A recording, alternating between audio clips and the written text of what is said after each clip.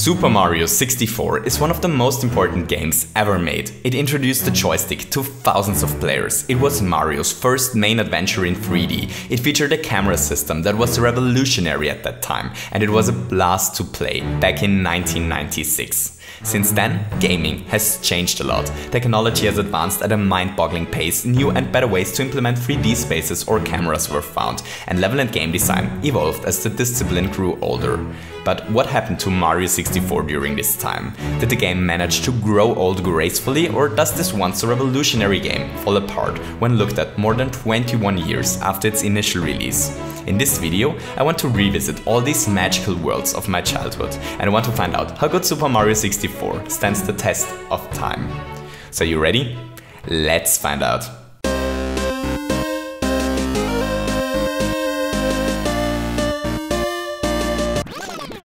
So the first clever thing Mario 64 does happens before we even start the save file. It gives us a huge Mario face, and we are able to grab parts of Mario's beautiful face, like his nose or his mustache, and to tear them until his face becomes glitchy. This is not only in the game because Nintendo wanted to demonstrate the unbelievable power of their new console by showing it could render 3D objects in real time, or because it is fun to do so, but this is also a small training ground for people on how to use the joystick. It is a toy, something which is fun to interact with, that doesn't follow any rule set, that can be controlled by the joystick. The Nintendo 64 was the first console that utilized the joystick, and Mario 64 was a Nintendo 64 release title. This means that for tons of different players around the globe, including myself, this game was the first one they played that featured a joystick.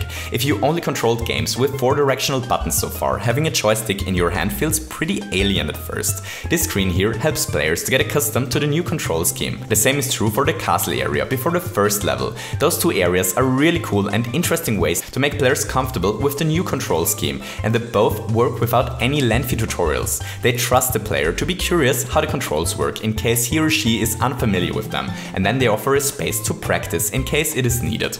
In my opinion, this is the ideal way to handle a tutorial of any kind whenever possible. The story of Super Mario 64 is incredibly simple. Mario is invited to Peach's castle to eat a cake, because that's what dates used to be back in the old days. But when he arrives, he discovers that not only Princess Peach was kidnapped once again, but that there is no cake either. The only way to save the princess and the delicious cake is to collect power stars in order to beat Bowser. And that's it. I think this story does what it is supposed to do. The intro is kept as short as possible and doesn't act as an unnecessary and time-consuming barrier between the start and the gameplay, but still tries to give Mario at least some sort of reason to jump into all these paintings and to collect power stars. This may seem like a small thing, but if you've ever replayed a game with seemingly never-ending and completely pointless, unskippable intro cutscenes, you'll appreciate the difference. The first stage Mario is forced to enter is Bob on Battlefield. This star is the only predefined star in the entire game. Once the first star has been collected, the order in which stars are collected depends entirely on the player. Mario 64 is surprisingly open in this regard, and the further we progress into the game, the more it opens up. Bob on Battlefield is the first stage, and this one is actually one of my favorites. The stage is structured as a wide open field, with a hill in its center. There aren't many real threats in this stage, which makes it a really cool playground to jump and run around for Mario. The stars in the stage are fairly straightforward, but one of them is really interesting. One of the stars is intended to be collected once Mario unlocked the flight cap. The flight cap can't be obtained if a player only played Bob on Battlefield so far. I think this star proves that the team wanted to make players switch between different stages and not to have players work through all the 7 stars in one sitting, like if it was a checklist, and then move on. They basically force players to explore the castle and to find Whomp's fortress sooner or later. Interestingly, Whomp's fortress can be completed in one sitting, and there is no star that requires an additional cap in this stage. This stage is brilliant in general. The level is laid out like a rising spiral, but there are tons of different ways where different corners can be cut and different paths to a higher layer of the spiral can be taken.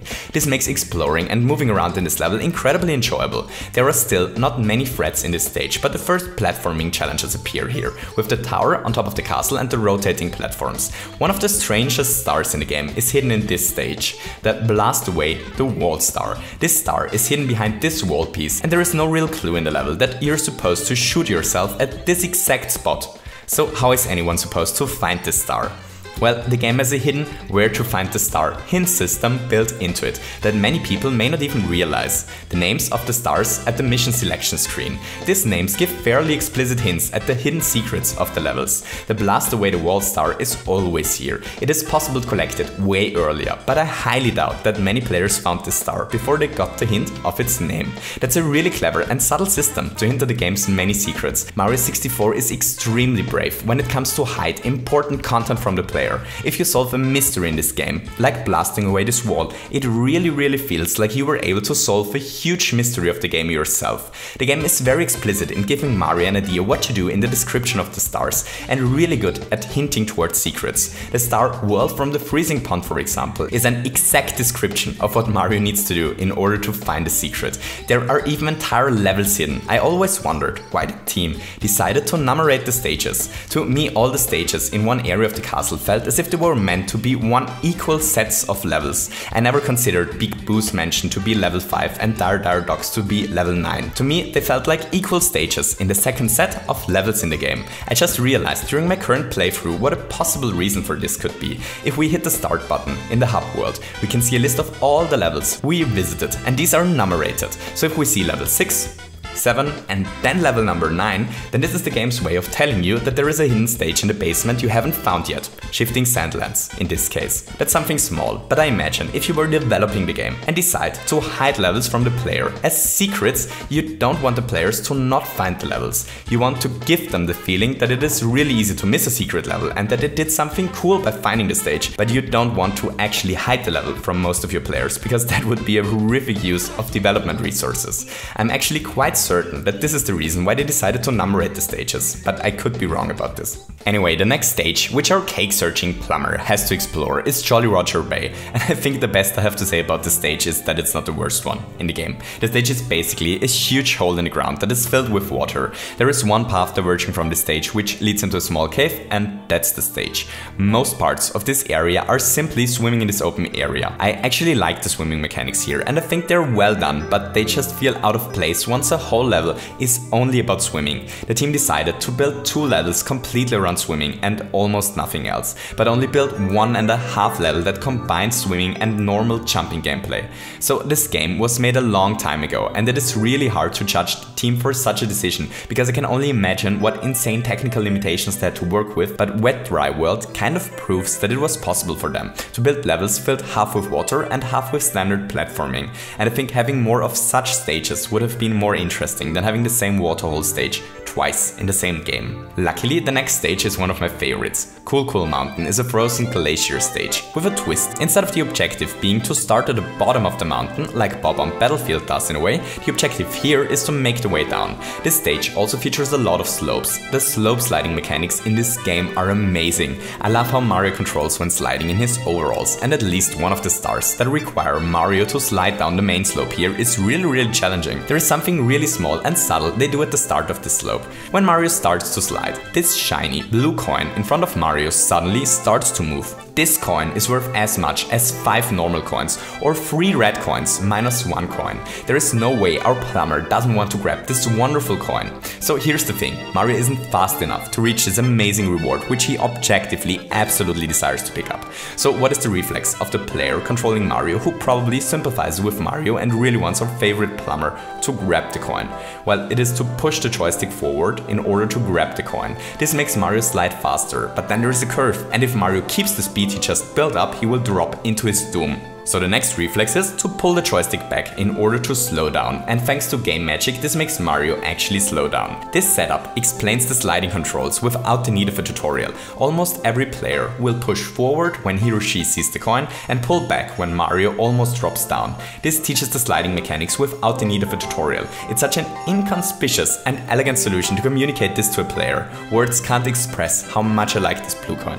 Cool Mountain is the last of the 4 beginner levels, and the next area Mario has to explore is the first Bowser stage. I really like the Bowser stages, and this is interesting because this stands in complete opposition with something I want to talk about in a moment. The Bowser levels are straightforward platforming levels, and their design is probably best compared to the design of Super Mario Galaxy. They are linear paths which feature different obstacles along the way and a boss fight at the end. The platforming in Mario 64, in my opinion, never feels better than it does in these stages. The main levels are usually more open spaces and have a focus on exploration and small challenges built into them, with the exception of the last two levels, but we'll talk about them once we get there. First, Mario needs to explore the basement levels. The next stage Mario has to explore is Big Boo's mansion. I love the concept of this level. It's basically a wide open space. In its center is a mansion, with a basement, a foyer, a first floor and an attic. The layout of this stage mimics the layout of the Mushroom Castle and feels like a really weird, haunted version of the nice hub world we explored so far. Exploring this stage is always a highlight for me when playing the game. This may be a good moment to talk about the 100 coin stars and coins in general. Every stage features a 7th star objective for collecting 100 coins in a level. This star is special since it allows Mario to stay in the level once he collected it. The 100 coin stars are my favorite stars in the game. They offer a great excuse to just run around the stage and to explore every corner of it, and exploring is probably the most enjoyable part of Mario 64. Combined with how agile and fast Mario is and how easy it is to get anywhere in this game makes just running around and collecting 100 coins one of the most joyful experiences in the game for me. Later in the game, the 100 coin stars are actually some of the most challenging stars in the game, since most parts of a level need to be visited in order to get it, and visiting most parts of a stage becomes really challenging in the later levels. And apart from the 100 coin star, the coins in themselves are a really important part of the game. Having shiny coins laying around every corner of the stage allows the developers to reward every player with something around every corner. And I usually run a little bit out of my way to collect a bunch of coins, even if I don't plan to get the 100 coin star. There is something about the coins that I quickly want to point out. They're hitboxes. Mario picks the coins up long before he actually touches them. This makes it really easy to collect them. It's almost impossible to miss a coin by accident. That's one of the oldest design tricks. Giving things the player is supposed to like bigger hitboxes helps to make collecting them feel really rewarding. And in my opinion, that's something every game should do. I remember that I started to really dislike collecting the feathers in Yooka-Laylee because it is so ridiculously easy to miss them. I really like Yooka-Laylee, but that is something they really messed up in my opinion. The 1-up mushroom in Mario 64 suffers from the same problem. It is really easy to miss and makes collecting them a little bit frustrating.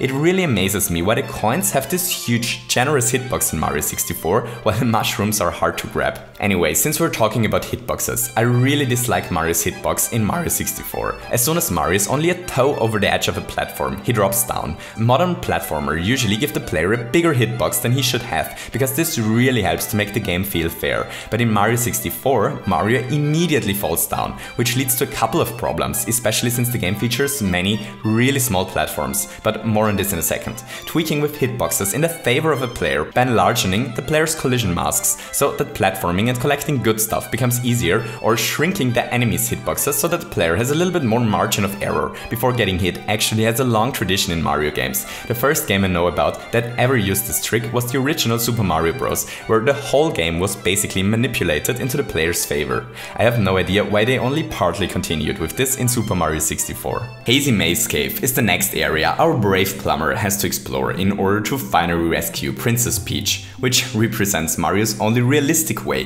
to ever get his hands on a cake. The stage is laid out as a labyrinth, and it is really easy to get lost in here during your first playthrough, or at least it was really easy for me as a kid. This may be a good moment to talk about the brilliance of Mario's movement in this game. The movement is brilliant. It is ridiculous what Nintendo was able to accomplish here, especially considering that 64 was one of the first 3D games. In fact, the movement is so great that I'd say that there are only a handful of platformers until today that feature better movement than Mario 64. And 2 of these games are Mario games. The whole movement is designed for Mario to throw himself around in wide arcs, and the focus is more on horizontal than vertical movement. For example, the long jump gives you an insane horizontal boost, but also no height. The same is true for the wall jump. The triple jump gives our plumber a lot of height, but needs a lot of horizontal space in order to get pulled off, and to do the side flip, Mario has to run into a horizontal direction in order to get height. All these moves are designed for wide horizontal spaces, and the in-air control Mario keeps when using his special moves is awesome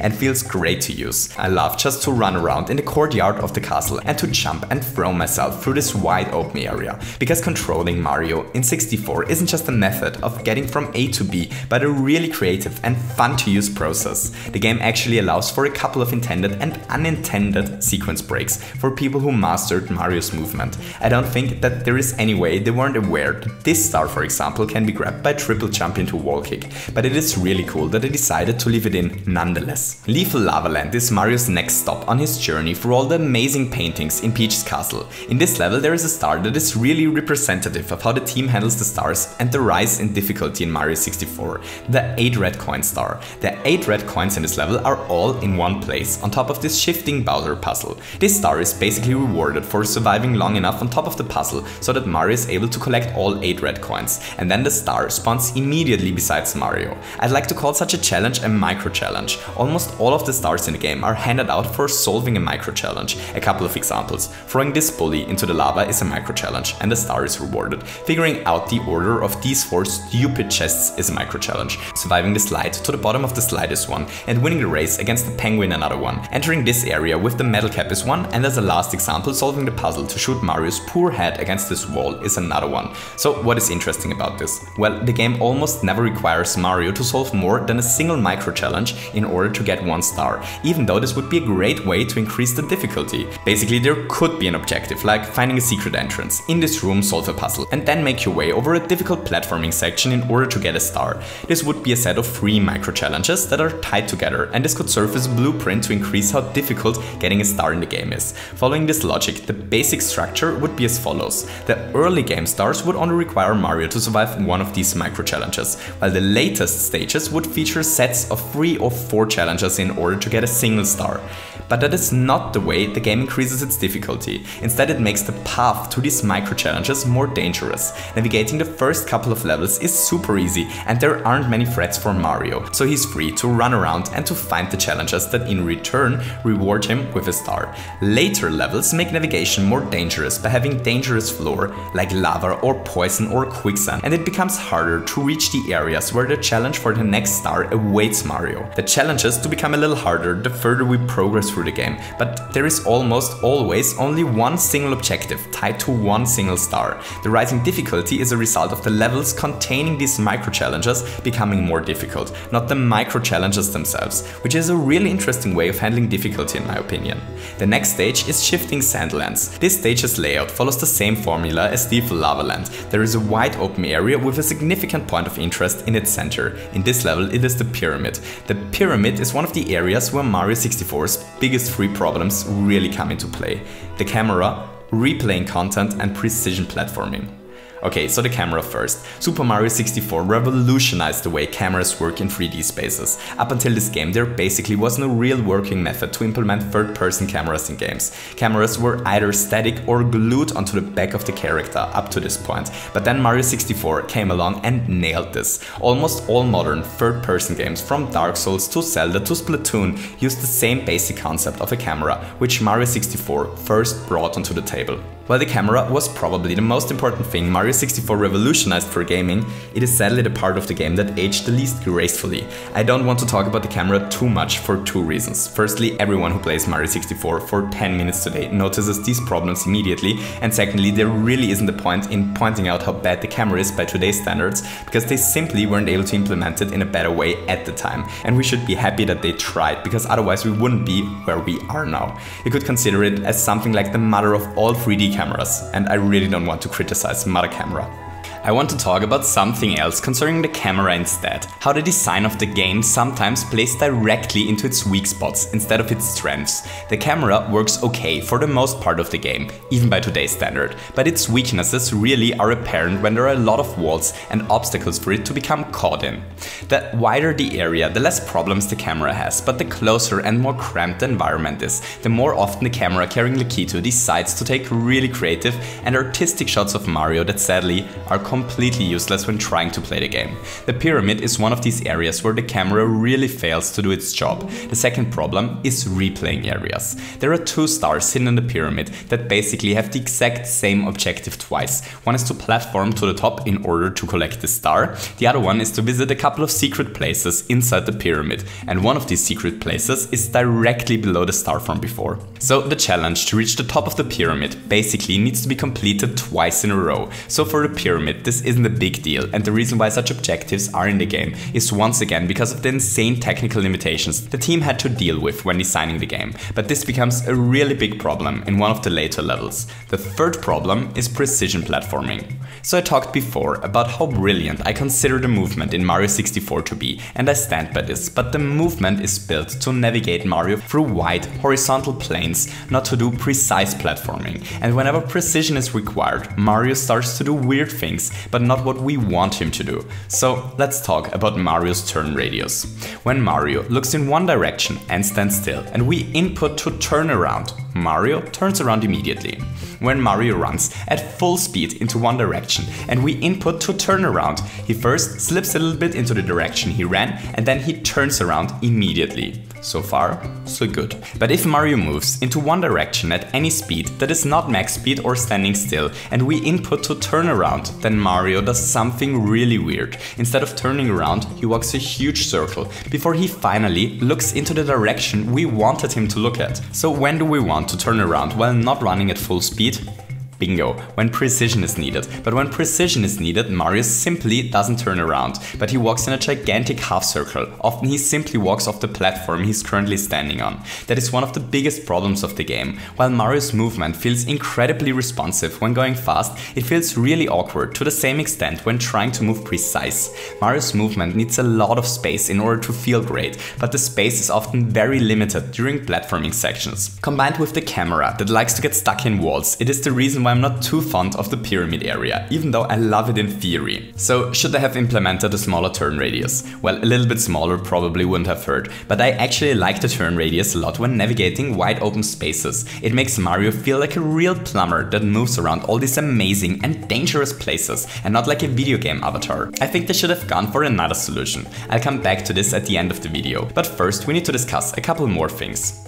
The next stage is Dire Dire Docks, and the best thing I can say about this stage is that it's Jolly Roger Bay again. There really isn't much going on here. It's once again the same concept that we already saw in Jolly Roger's Bay, a waterhole and a ship. The stage features my least favorite star in the entire game, the 4 douchebag chests at the bottom of the ocean. So there are these 4 chests down here. Mario needs to open them in the right order. The only way to find out what the right order is by trial and error. Swimming towards these chests has to be really precise and takes forever. So basically we have to swim around here and trial and error until we are able to open all the chests. That would be bad enough. But in the middle of the chests is this instant death whirlwind that tries to soak Mario into it. And if it does, we have to try all of that once again.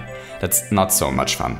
The 100 coin star here suffers from a problem too, the low draw distance of coins. So they have to limit the amount of things they draw at once, because otherwise the frame rate really tanks, and this stage is one of the areas with the most lag. Probably because of this they had to reduce the draw distance of coins to a really small area. And coins only just start to become drawn once Mario is really close. Since the entire stage is really open, it often appears that there are no coins in a specific area, even when there are. Finding the 100 coins in this level took me forever, mainly because I checked this area for coins but didn't get close enough to see that there are coins. Because of this I ended up swimming up and down everywhere looking for the last coins, but not in the area where they actually were hiding. Dire Dire Docks is probably one of the more forgettable stages in Mario 64, but luckily there are 15 and most of them are brilliant. Collecting the first star in Dire Dire Docks gives Mario access to the second Bowser stage. This stage is once again a linear precision platforming gauntlet, and once again I really love this stage and consider it to be one of the best parts of the game,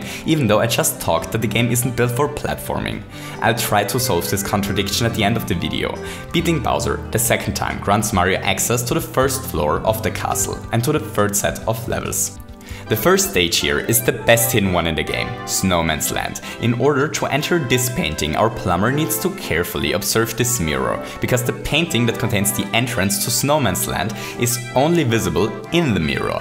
This stage is probably the easiest one to miss. This painting is a good moment to talk about the enemy design in this game. In general, the enemies aren't very dangerous in Mario 64, and whenever I lost a life, it was because of a lethal lava buff or a drop into a hole without a bottom, but an enemy was rarely able to beat me in my ultimate form as Mario. The most dangerous enemies are probably the small black dots that spit fire, but they are mainly dangerous because Mario tends to throw himself off a cliff while burning, and not because their attacks are so dangerous themselves.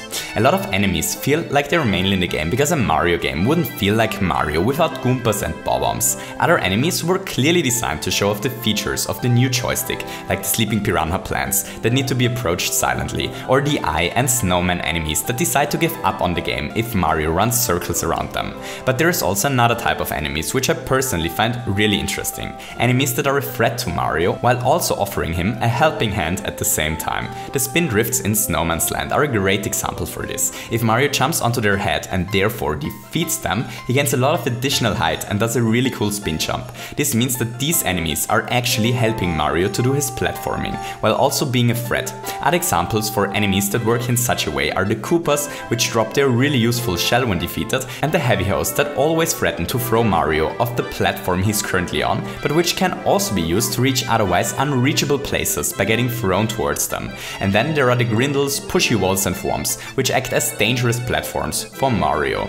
Designing enemies in a way that they are a threat and helpful at the same time is always pretty clever, and there are a couple of enemies in Mario 64 that were clearly designed to be an obstacle and to help Mario overcome obstacles at the same time. Jumping off of the spin drifts in Snowman's Land is actually required in order to get 2 stars. Next up is Wet Dry World, one of the most interesting levels in Mario 64 and a good place to discuss one of the things I see people mention the most when Mario 64 is discussed. The fact that the game throws Mario out of the stage after each collected star, except for the 100 coin one. This is one of the things the game does which people probably like the least about the game, and I have to admit it's really annoying in parts, especially when doing the 100 coin star, because collecting 100 coins often requires Mario to basically do a couple of objectives that reward the star in one sitting. In Wet Dry World there is a red coin star, a star where Mario has to visit 5 secret places, a lot of them reward coins, and a star that is rewarded for exploring the top of the stage. The thing is, all of this basically has to be done when collecting the 100 coin star. I often deliberately avoided collecting a star in a stage when I was there, simply because I was collecting 100 coins, and if I picked it up, I had to start all over again. That's definitely not ideal. Yet I still want to defend the game for throwing Mario out of painting so often for 3 reasons. First, the level layout is sometimes altered when a new mission starts. The best example is the tower in Whomp's Fortress. This tower only spawns once the Whomp King is defeated, and it probably simply wasn't possible to do this on the fly due to technical limitations. There are tons of examples for such things in the game. Koopa the Quick only appears during the second mission. The ship starts to float after the first star is collected in Jolly Roger Bay, and the ship in Dire Dire Docks disappears completely. Doing these things without throwing Mario out of the stage probably was impossible for them at the time, and so the question is it worth it to throw Mario out of a level in order to get these things into the game? And in my opinion the answer is yes. The other thing throwing Mario out of a stage does is it really helps with the pacing of the game. The levels in Super Mario 64 are small. Tiny actually.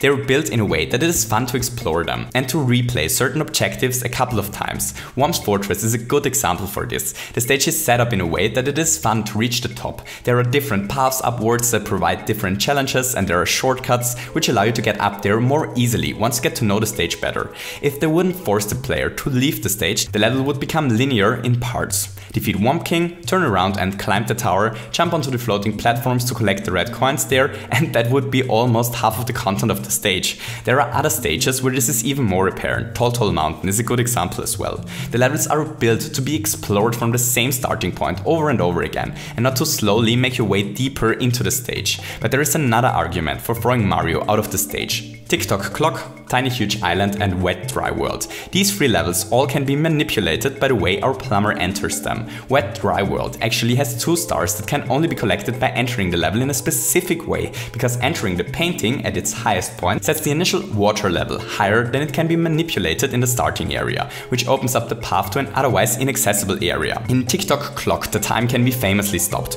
These are 2 things about Mario 64 which I love. Wet Dry World and Tick-Tock Clock always come to my mind first when thinking about the game, simply because it was so creative how the levels were manipulated by the way they were entered, and if Mario wasn't thrown out of the stages, this simply wouldn't work in such a clean way. There are probably some ways to still have these features in the game in another way, but that's kind of my point. Would it be possible to change the level layout of the game so that stars aren't too close together? Sure, would it be possible to give Wet Dry World and Tick Tock Clock some other form of time stop manipulation and water level changer than the way Mario enters them? Absolutely. Would it be possible to change the way the level layout changes in a way that Mario is allowed to stay in the game? Well, probably, but the point is, if all of this is done, then Mario 64 is a wildly different game than it is currently. Would this game be better? Maybe it would, maybe it wouldn't, I have no idea. But I'm quite certain that simply leaving Mario in the stages as they are now after collecting a star and changing nothing else about the game would do the game no favor.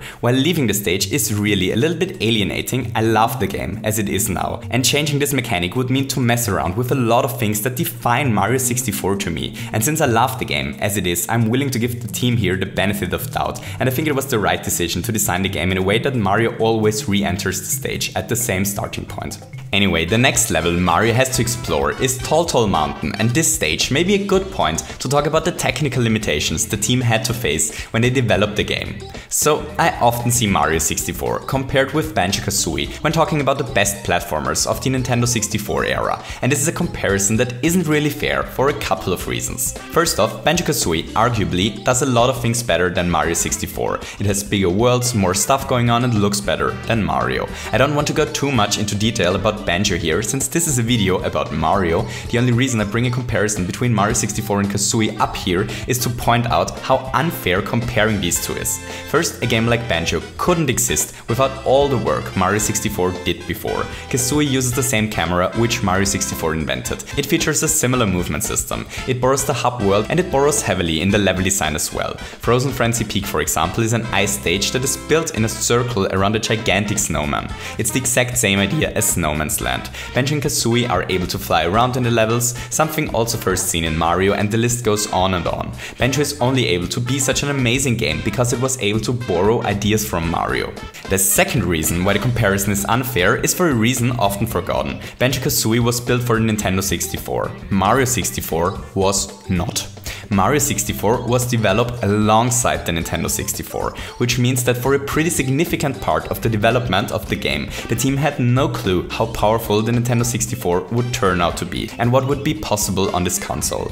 Basically, they had to play it safe, since there was a significant chance that a lot of their ideas wouldn't run on the 64. So the Nintendo 64 turned out to be significantly more powerful than what they aimed for, but they had no way of knowing this beforehand, and I can only imagine what a nightmare it must have been to optimize the game for the Nintendo 64 at the same time as the Nintendo 64 was still in development. It is incredible to me that they even managed to make a worthy Mario sequel in this development environment, and it's even more baffling to think about how much they were able to revolutionize the gaming world with this game, even under really tough limitations. Tiny Huge Island is the last first floor level Mario has to master before he's finally allowed to enter the attic. This stage features a unique gimmick. Whenever Mario enters a pipe, the stage changes its size. It's either tiny or huge. The variation the team was able to create with the different levels is really impressive, even by today's standards. Almost every level features a unique layout or gimmick. There is a mountain that needs to be climbed and a mountain that needs to be descended. There is a stage where the water level shifts and an evil version of the hub world. There is a maze, and there are levels built in a circle around a single point of interest. The team probably wasn't able to create a lot of variation in the game by creating tons and tons of different obstacles and level themed enemies, and so they went for something different and really clever. They made the levels, their layouts and the gimmicks they feature extremely unique. The eye enemies appear in a lot of levels, and so do moving platforms and red coins. Yet still, playing through Hazy Maze Cave is a completely different experience than playing Big Boo's Mansion, because one stage is a gigantic toxic maze cave and the other one a dark and spooky mansion. The variety they achieved with the different levels is astounding and is one of the greatest strengths of Mario 64. With that being said, there are only two levels left, Tick Tock Clock and Rainbow Road. Sadly, these two levels are in my opinion the worst two in the game, especially Tick Tock Clock has tons of problems. That is a real pity, because I love the concept of Tick Tock Clock. I love the idea of platforming through a gigantic clock and that the speed at which all the mechanics move can be manipulated by entering the clock at different times. I love the concept so much, as a matter of fact, that since Mario 64 I always wished for Nintendo to give this concept another try in one of their Mario games.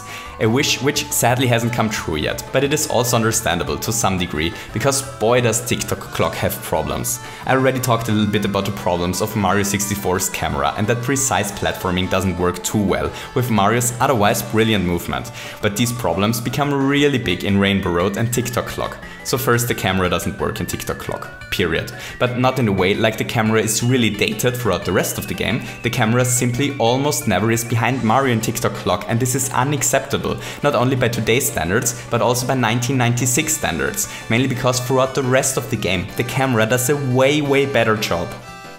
But that's just the beginning of the problems. I talked about how Mario 64 sometimes expects the player to replay certain parts over and over again. Throughout the rest of the game this is notable as well, but these parts are spread out far over the game and there are less stars that work this way than one might think, but TikTok Clock only works this way.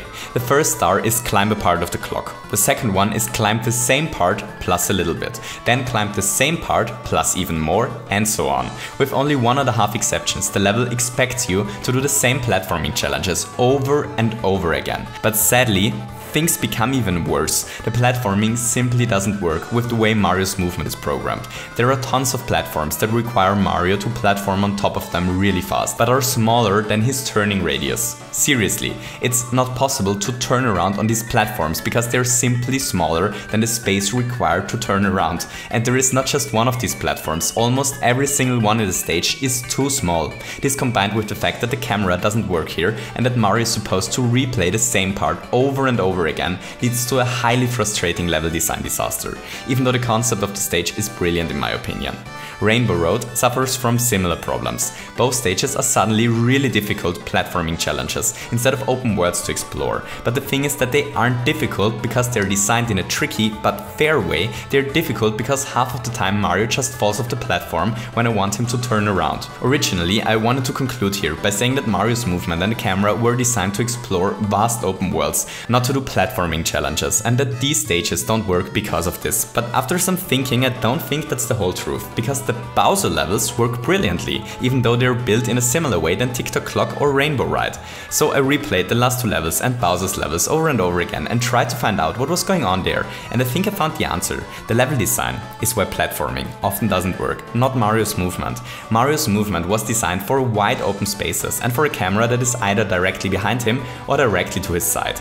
Mario needs a lot of space to turn around and navigate in order for his movement to really shine, and the Bowser levels are designed in a way that gives these systems time to shine. But TikTok Clock and Rainbow Ride are built in the complete opposite way. The Bowser platforming parts aren't set in a castle, but into a wide, empty space. Because of this, the camera is able to rotate everywhere and doesn't get stuck. And suddenly the camera is excellent, a little bit outdated by today's standard, but still completely functional even today.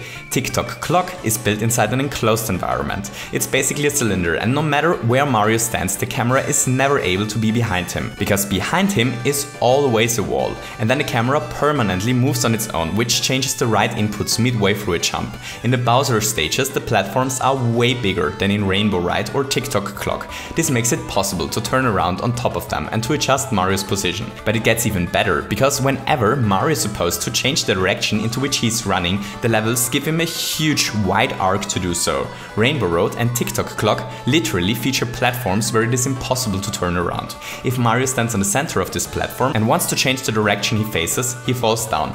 Period. I have no idea how something like this can make it into a final game. Or I actually do have a theory, but more on this in a second. TikTok Clock could have been such an excellent stage with only a few tweaks, but as it stands now it's a complete mess and a fight against the game's systems instead of a challenge where mastery over the systems is rewarded.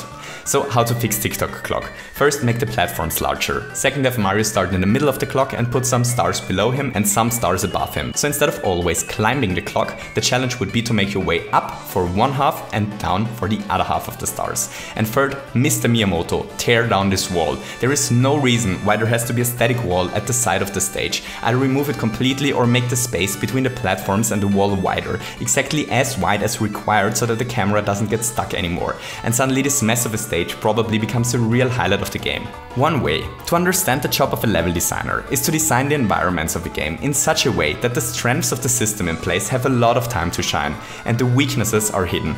If we want to go by this definition, then Tick Tock Clock is probably one of the worst designed levels in any serious game ever. It is designed in a way that all weaknesses of Mario's camera and movement have time to shine, and the moments of utter brilliance the systems definitely have are made completely unachievable. There are many areas in the game that shouldn't be in the final version of the game in the way they currently are. The pyramid, the inner of the volcano and the igloo simply play into all the weaknesses of the system. Instead of this, the game should have more open areas to explore, like Bob-omb Battlefield, Snowman's Land or Womp's Fortress, where the movement shows its brilliance and the camera is able to support this.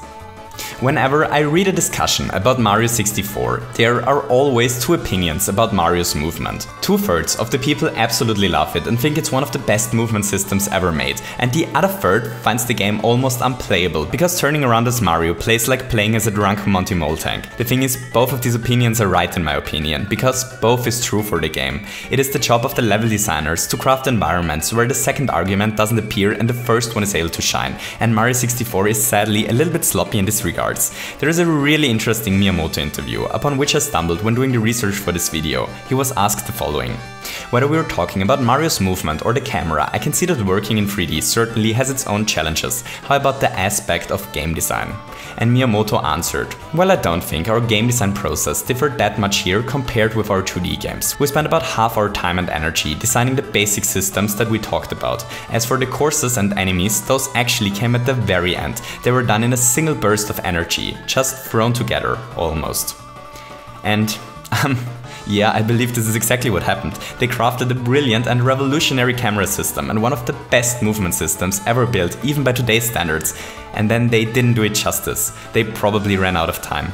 I still think Mario 64 is a brilliant game, and it is still a ton of fun to play even 21 years after its initial release. But whenever I play the final Bowser level, which in my opinion is designed really clever, I can't help but to see how much more potential Mario 64 had if they only had a little bit more time to fix the areas where their movement and camera had troubles.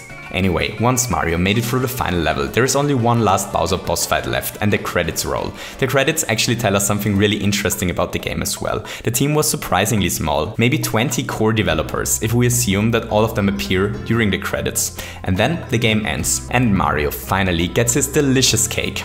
Thank you, Mario. We have to do something special for you. Listen everybody, let's bake a delicious cake for Mario. Hooray! Super Mario 64 is a masterpiece. It is probably among the 10 most important video games ever made. It showed the whole industry how 3D navigation could work, and it is still a lot of fun to play today. This kind of shows how incredibly well Miyamoto and his team nailed the movement and the camera, because the game in its current state is a masterpiece, even though there is still much room for improvement. So that's Super Mario 64 in a nutshell. This video turned out to be way longer than I intended it to be, so thank you for your time. I hope you enjoyed watching it. If you enjoyed watching it, don't forget to leave me a thumbs up, and maybe you feel especially 1969 today and want to hit the subscribe button as well. I hope that you have a wonderful day and to see you soon. Goodbye.